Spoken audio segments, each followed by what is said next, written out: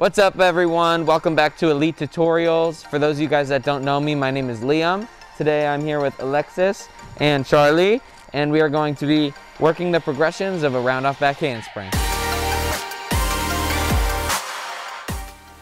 Alright, the first thing we're going to do to progress into our round-off back handspring is a round-off to our knees in 7. So go ahead, Lexi. We're going to get a big block and land in that 7 shape.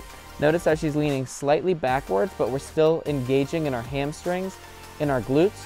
Our arms are reaching forward for that 7 body position so that when we do go into the back handspring, we're able to snap them back to build speed and power for our handspring.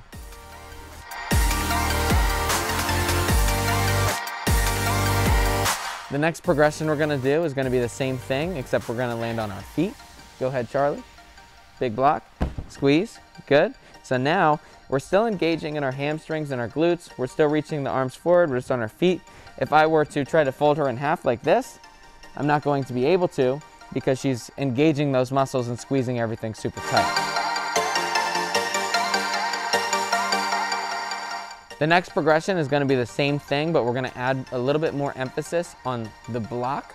So that way when we come off the ground, we can pull our feet through to a green light position, and we're going to fall backwards onto our back. Go ahead, Alexis. And we get a big pop, squeeze. Good. Notice how she kept her body super tight. We still engaged in the hamstrings and the glutes, so we are able to keep a nice flat body as we went all the way down to our back.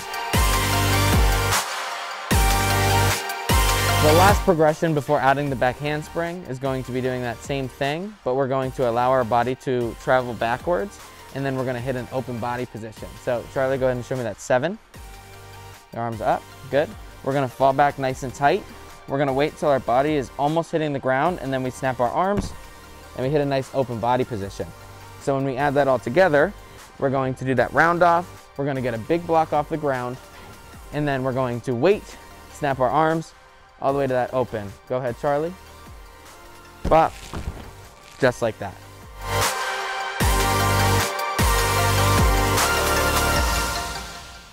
All right, the last progression is going to be adding the back handspring.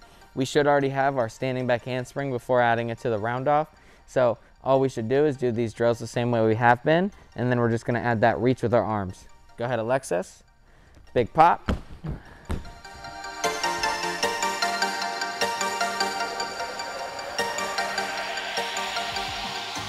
Thanks everyone so much for watching. If you like what you see, make sure to drop a like, leave a comment, and make sure you subscribe to FOTTV.